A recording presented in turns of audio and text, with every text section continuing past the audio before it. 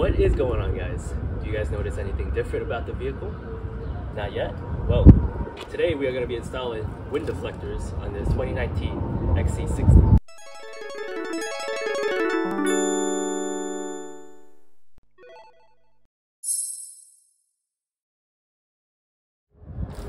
Now, I just forgot about it. Let me just do a quick unboxing. I got this off of eBay, so it came from Asia actually. It came from Hong Kong.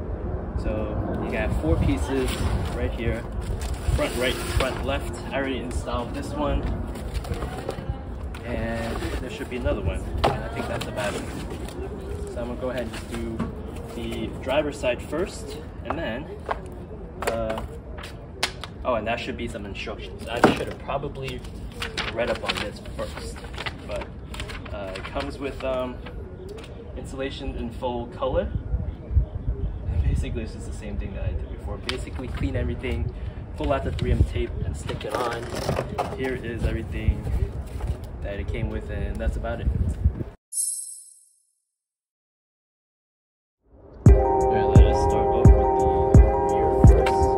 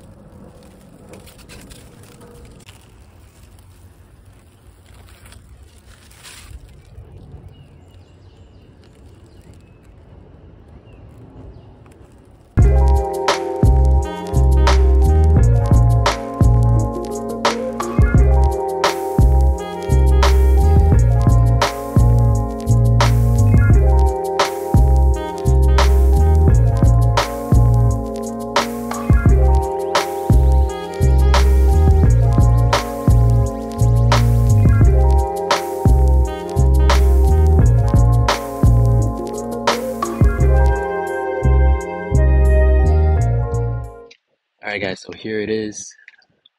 Give you guys a walk around. Now, is it a discrete design? It looks pretty discrete. Like, you can't really tell, especially with the chrome and how it matches with the brushed aluminum during direct sunlight. But when it's not direct sunlight, you could definitely tell. Here's a brushed aluminum mirror cap. Prior to the 2020, you can find these on all the R designs. But the brushed aluminum here, with satin chrome, stops here and continues with kind of like a straight up chrome for the aftermarket wind deflectors, right?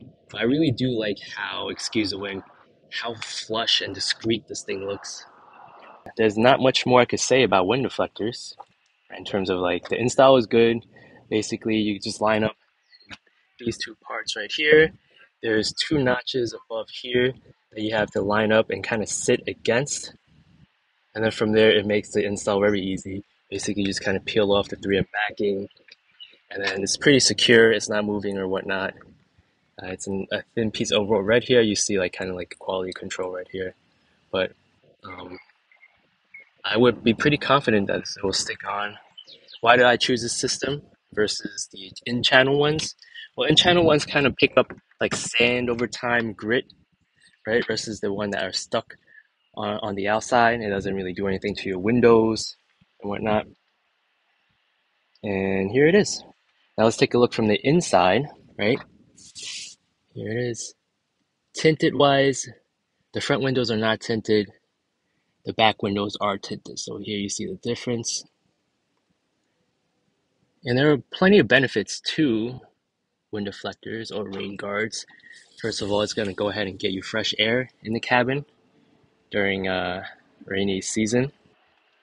Also, it's going to go ahead and get you a cooler cabin when you're parked in the hot sun. This combined with the sunshade and open moonroof and everything, it's going to give you a nice comfortable temperature, well, a bearable temperature until you go ahead and cool off your car during the summer. I'm going to go ahead and move to the other side where there's less reflection. But the reason why I chose the stick-ons versus the in-channel ones was because I like how flush it is. So this take a look at the Golf R versions. These are in-channel ones, OEM from Volkswagen. It sticks out a little bit more, so it creates a, despite the wind deflector name, right? It creates more wind noise for the car, in my opinion. So these are pretty thin. It sits against the body, and it looks pretty aerodynamic.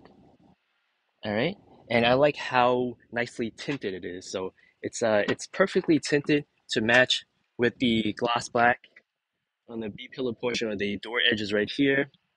All right, and then from here, um, I mean, I don't see a difference. I mean, I see a difference, but you unless you're looking for it, unless you're really nitpicky, I think the chrome, the mismatch in chrome will work. It will, I think. So overall, here it is. Install is pretty simple. Uh, One thing about it is it wasn't as flush as I wanted it to be, so the OEM portion right here stuck out. But install again was pretty simple. You have like two notches above here that you have to go ahead and line up, like right above here, and another one right here. And everything is simple. And here's a look between the non-tinted factory glass and the tinted aftermarket deflectors. Now I'm gonna go ahead and try to lower. Well, let me turn on the car. All right. And then I'm gonna go ahead and just try to lower the window and give you guys a look of the maximum distance that this could lower before rain comes in. So here it is. Maybe with in-channel systems, you might get a quarter inch lower, but this is a great system to go ahead and have some fresh air during a rainy day. Definitely have some air, the hot heated air dissipate from the in cabin, especially with this in conjunction with maybe some sunshades and opening or tilting your sunroof. It's going to go ahead and keep your in cabin a lot more cooler. So overall, that's about it. I don't know what else to talk about in terms of reviewing the product, but I think these things are, in a way, if you don't, if you like the look, then definitely recommend it. If you don't like the look, I mean, it is still functional. All right. Now, on that note, I'm gonna go ahead and call this a day. Thank you guys for watching, and I'll see you guys in the next one. Take care.